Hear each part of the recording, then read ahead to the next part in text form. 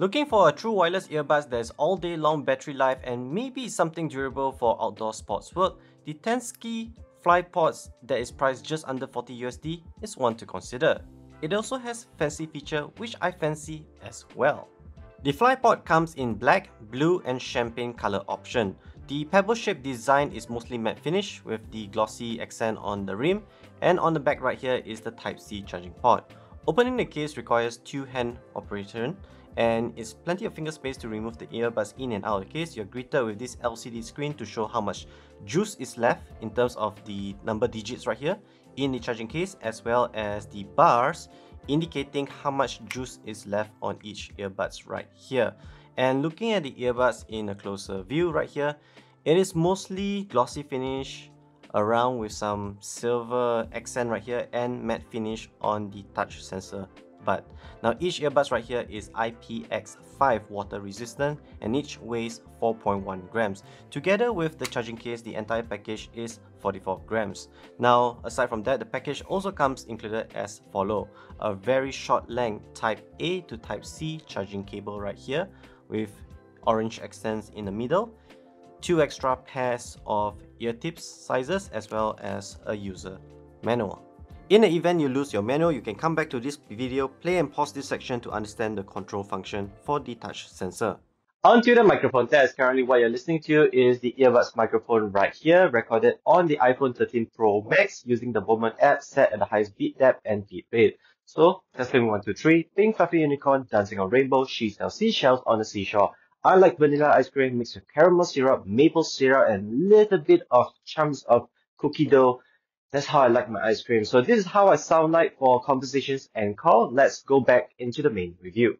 When it comes to charging from empty to full, the charging case takes under 2 hours, whereas the earbuds takes slightly above 1.5 hours to do so. At fully charged, the earbuds is rated to last 7 hours of playback, and the case right here provides additional 33 hours for a total of 40 hours of playback. Our test is based on the iPhone 13 Pro Max. At the 4th volume bar, we got a total of 33 hours and 50 minutes. The earbuds uses Bluetooth 5.1 for connectivity with support for AAC as well as SBC codec, backed with the 8mm dynamic driver. Our test is based on the Xiaomi 12 around the 6th volume mark. The base packs good amount of power with a smooth, buttery long fade. The subtle vibrations can be felt. It's well bodied, however the bass does eat into the mids and the highs. When it comes to the mids or the vocals, it do sound a little bit pushback, lacking the clarity it needs to sound a little bit sharper. Currently, it sounds a little bit too dreamy, a little bit muffled or too warm. When it comes to the highs or instrumental, it's the warm tone type with a decent amount of clarity. It feels natural. However, when the highs and lows are played simultaneously, it's audibly the same sounding, so it can be a little bit distracting right there. The earbuds here have a strong V-shaped sound profile where the bass and highs do sound good, clear. However, the mids and the vocals do sound a little bit pushed back.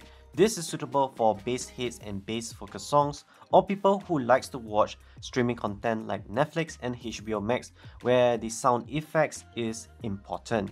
This is suitable for that kind of content. Now, the number one feature I like about the Flypods right here that I don't see many expensive true wireless earbuds in the market doing it is definitely the LCD screen right here. The percentage to show the charge level in the case and the bars to show how much juice is left on each earbuds right here. Now, expensive IEMs, they don't need to have the LCD screen because they have a phone app, but there are many brands who are expensive, don't have the phone app, don't even show how much juice like this LCD right here. And this is coming from a budget brand, and I would say this is a number one gimmick that I actually find it useful. So that's all my take on the Flypods right here. I would recommend it since of its affordability. If you're interested to purchase this particular earbuds, I'll leave links in the video description. Remember to like, subscribe to our channel for more true wireless earbuds like this. I'll review another budget one shortly. Till then, I'll see you guys in the next one.